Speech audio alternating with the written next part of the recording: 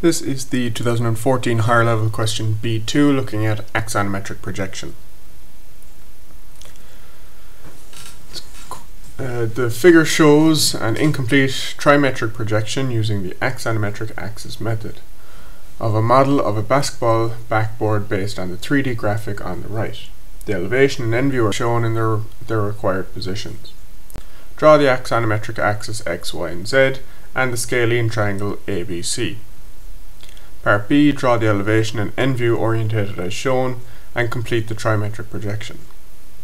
Final part of this question, draw the axonometric projection of a basketball in contact with the backboard at the point P. The radius of the ball is 12 millimeters. To set up with this question, we're going to start with the axis, the X, Y, and Z axis, and we're going to draw the Y axis first. So one of the axes always in these questions is given as vertical. So we're going to position that axis in the center of the page.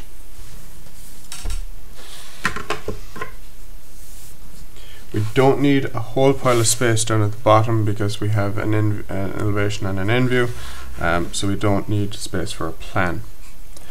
But we do need space for the trimetric view, so we'll give it a bit of space. So put in the y-axis, so that's a vertical line. Pick a point for the center, and then using our protractor we're going to measure the 110 degrees first. So in trimetric projection, all of the angles forming the crow's foot are different. In dimetric, two of them will be the same, and in isometric, all of them are the same, they're all 60. So this gives me the y-axis, and this is the z-axis coming down along this way.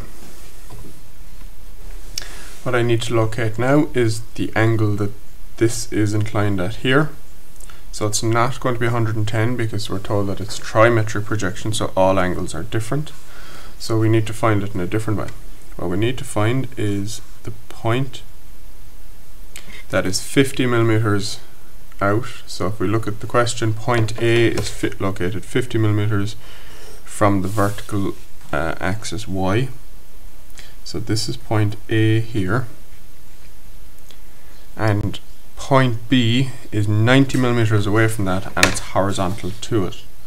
So from here we can draw a line out parallel, out horizontal, measure the 40 millimeters or the 90 millimeters from here, 40 millimeters from the y-axis, and that gives me point B.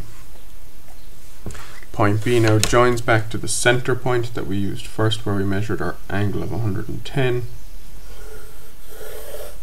and that gives me the x-axis. So just recap on that again. Draw your vertical axis first, measure the angle of 110 degrees here, locate point A, which is out 50 millimeters from the y-axis, and point B is 90 millimeters horizontal from A.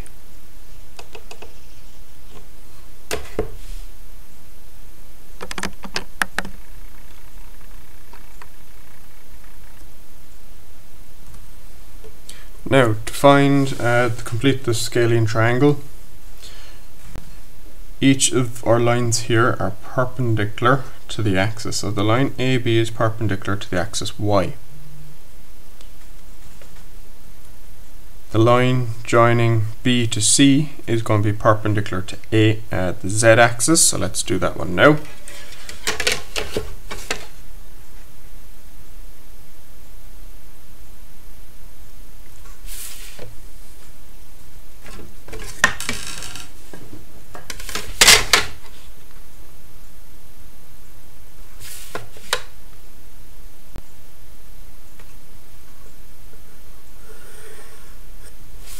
So this gives me point C,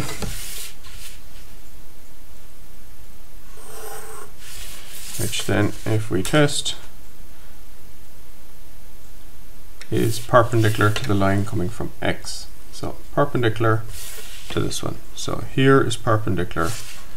The line AC is perpendicular to the x-axis, and the line BC is perpendicular to the z-axis. So that completes part A of this question, to draw the axonometric axis and the scalene triangle ABC. Next part of this now is we're going to draw the elevation and end view, orientated as shown, and then we'll look at drawing the 3D view of it. So I'm going to start by doing part the elevation. So you'll need sliding set squares for this, or an adjustable set square. That's up to you. So we're going to extend the line Z out along here somewhere. So just we'll move it out far enough so that it's not going to be intersecting, and we'll draw a line perpendicular to that out along here. What we also need to take out are the points B and C. So they're going to help us form our semicircle that we need. So we'll project these out long until they intersect with that horizontal, or that perpendicular line that we've drawn. So that gives me a point here and here. What I need to draw now is a semicircle.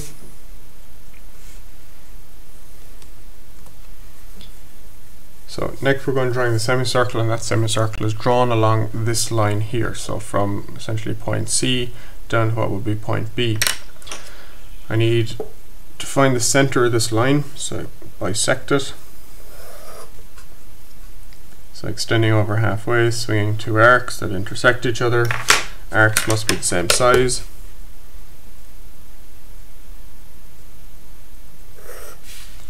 That's the center. From here, I need to draw a semicircle. Just check it touches both places. And that semicircle cuts the z-axis here. So that's going to be the corner of my 90-degree bend that I'm going to draw. So from this point down to the z-axis and out along this way.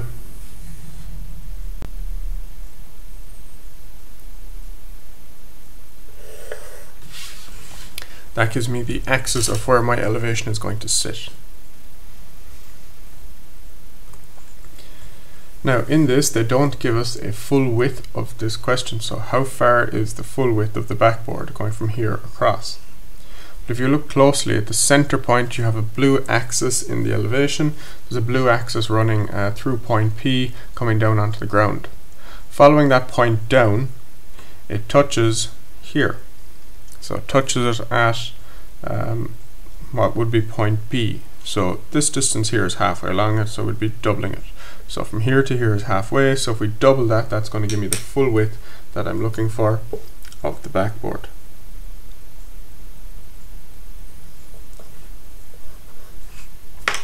So taking that distance, that's going to give me the full width of the base of it. Now what I'm doing is I'm going to draw in the rest of the backboard.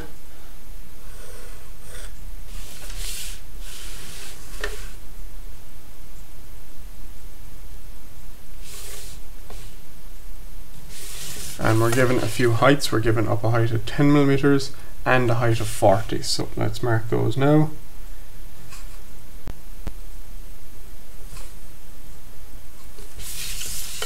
And again, let's locate each of those points on both sides. So you can measure them up or use your sliding set squares to find the height and mark it up on the opposite side.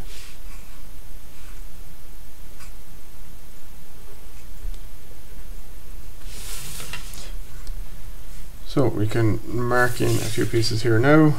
Also need to mark there's a width of 40, that width of 40, so 20 on either side of that central point is going to give us the sloping pieces at the base. So I can mark that in now. Dark up the side here, height of 40. Same going on the opposite side.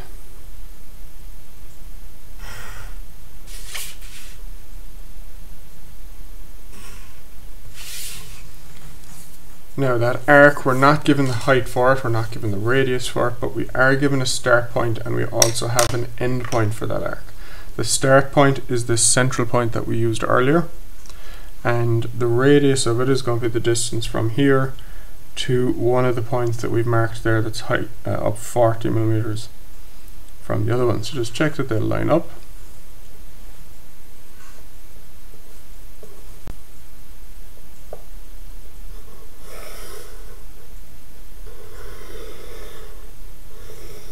And that's how we get the radius for that part of it. So point for a compass on this point up to this corner or this corner, they're both the same, so it doesn't make any difference.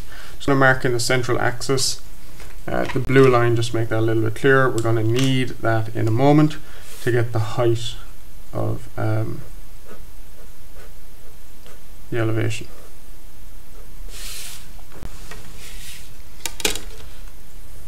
So the final part that needs to be done now inside in this is just to mark the width of that square in the center of it. So again, just using sliding set squares, it's formed in this grid here.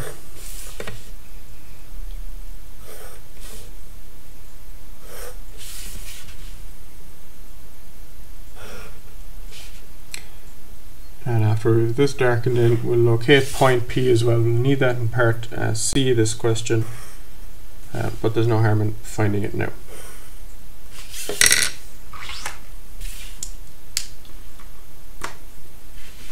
So point P is located, it's at the center of this little square, so joining the diagonals will locate that.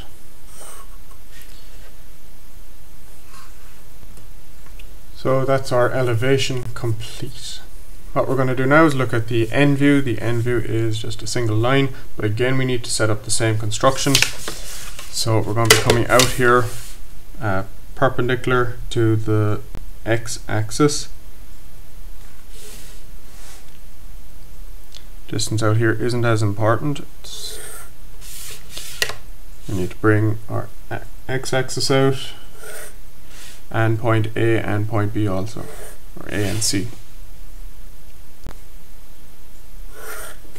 Again, we're going to bisect this and draw a semicircle.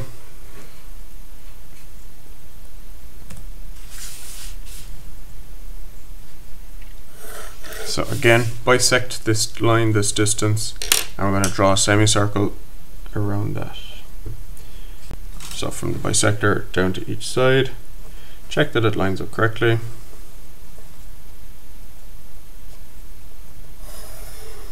And draw in the semicircle. Point where the semicircle crosses the axis, the x-axis in this case, that's the point that we need on our end view of our axis. So that's going to give me my 90-degree angle. And in here, it's just an edge view of our object. So we'll mark up the 10 and the 40. So that 10 and the 40 will mark up those heights on it so that they're clear. We'll need them in a while. And then we also need to mark the overall height of the object. Now we're not given a measurement for that, but we can see it over here in the elevation. So we're going to measure the height. So from the bottom point all the way up to the very top along the axis, that's going to give me the top height of this object, and I can mark that distance then down over here.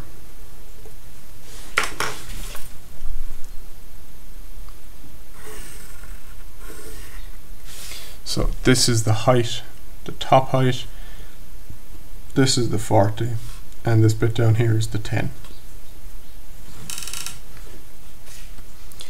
So that completes the end view. And next we need to find this object down here in the elevation. So we're going to project all our points down, our lines down, and that'll give us our 3D view of it. So taking each of our points, so we can take one line at a time. I think that works best. Projecting this one down until it touches the y-axis, because it's going to be sitting in here in this space. And this line down also. So you could take it this way as well if you wanted. Both give you the same point.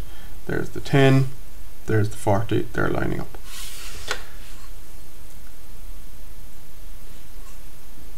So just project those lines down across. We're going to need them in a minute to find the square in the middle. So I get this point, this line here on the side. Now let's find this point down here. That point is on the ground, so it'll be down here, so it's going to be along the x-axis somewhere.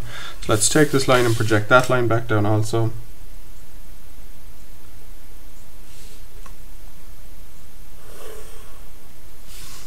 That gives me this point.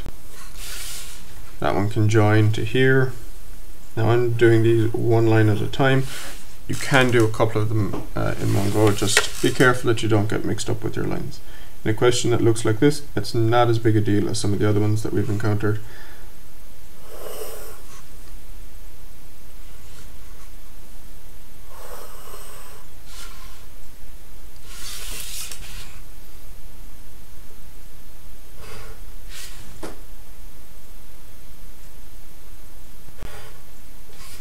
And the only final part of this now is this top corner, which needs to be projected down the same way as all the rest of them.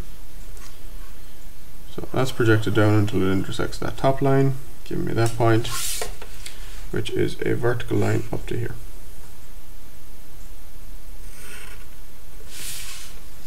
So that completes that front part of it. Now we're going to put in the central box. So that's found in much the same way. So it's going to be directly above here. So as we already have these points, I'm just going to draw two vertical lines from here and here, and that will give me the correct position for them. So the corners of the square are directly above these two bottom points, and we already have the horizontal lines, these lines that they sit on, so we can just project straight up. And then this gives us the box.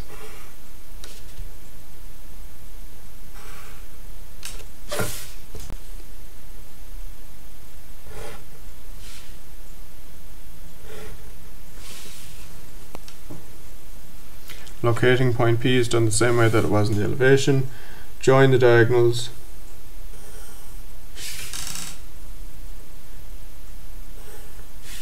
And this point here in the center is point P. Final part of this now is to locate a number of points on the curve up here. So we can pick random points, but we'll take ones that we can work out the height of. So what I'm going to do is, this is almost 30, so I'm going to mark off up 10 millimeters and up 20 millimeters. So if I do that and then take lines out to either side, that gives me a number of points on the curve. So I've got 1, 2, 3, the top point is 4, 5, 6, and 7. So point 2 is 10 millimeters vertically above point 1, point 3 is 10 millimeters vertically above point 2. Points on this side are the exact same. So we can then just locate these over here.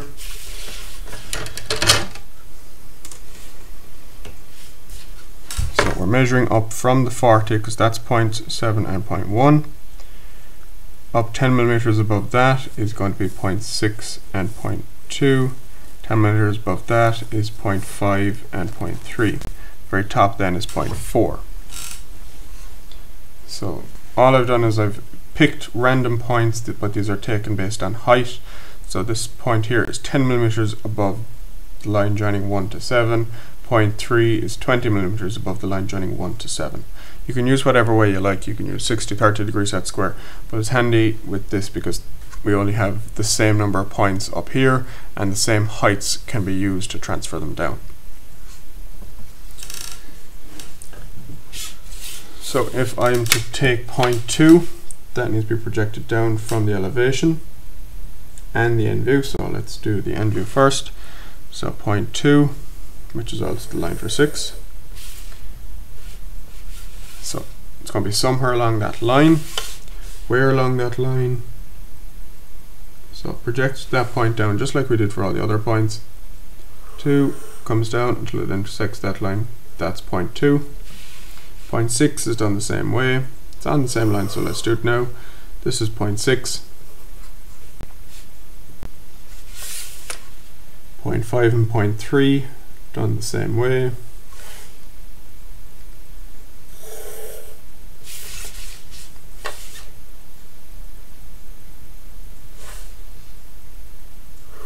So projecting that down, there's 0.3, 0.5, same idea. 0.4 needs to come down as well. And the height from 4 is brought from our end view. So where both lines intersect each other is going to give me the point, 0.4, and that's 0.4 here. So once we have all our points and they're all labeled, we're going to draw the best curve that we can that's going to join all of these.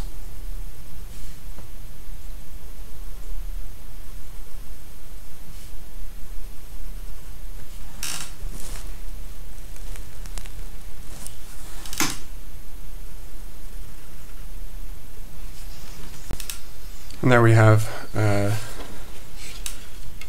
the trimetric projection of the backboard.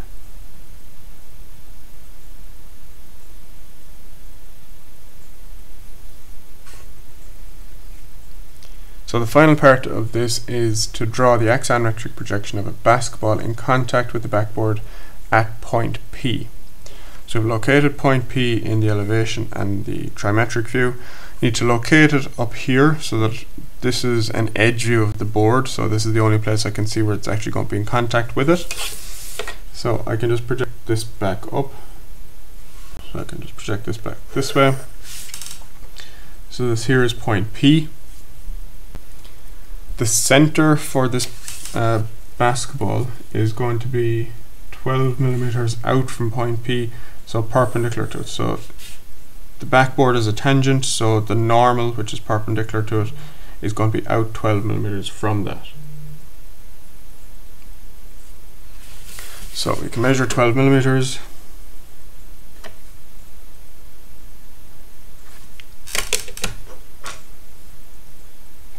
And we can draw in the basketball.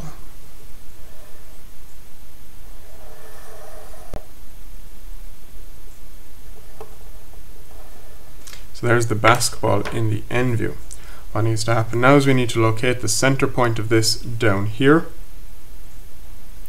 So it's going to be on a line coming from point P out here in the elevation. They're in line with each other, so just project that line outline here. So somewhere along that line, that's a line coming out from P.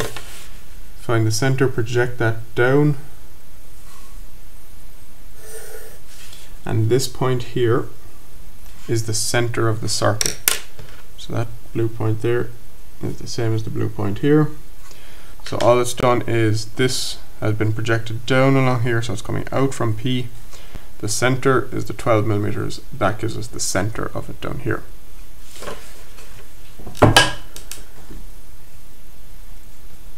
Now, if we're to measure the heights and distances of everything here, they are smaller here than they are in the two views here, because that's what axonometric projection is giving us. It's giving us a more realistic view of something. However, for cylinders, no matter what way you look at a cylinder, it's going to be, or a sphere, it is going to be a sphere. So the size of the sphere does not change. So foreshortening something, so if you're looking at this is it perpendicular to the camera, this is it inclined a small bit, so it's going to appear shorter. That does not happen for a sphere. It stays the same size, because no matter what way you turn it, you're still seeing the distance from the center point out to the circumference as the full diameter. So we don't need to change the size of this, so it's going to stay as 12 millimeters. And when we draw on the ball, the circle, that is the sphere in the correct position. Just need to get rid of some of the backboard as it's gone into hidden detail now. But that completes the question for us. That is the 2014 higher level B2. So just recap there on part C of this. The sphere doesn't change size no matter what way you turn it. Whatever way you look at it, it's still going to be a sphere. So that means it's going to have the same radius. You don't have foreshortening with spheres. So the radius 12 millimeters here is going to stay as 12 millimeters down here. You do not adjust it. You're not asked to draw the sphere up here, but if you want to, you can. It's just going to be a circle.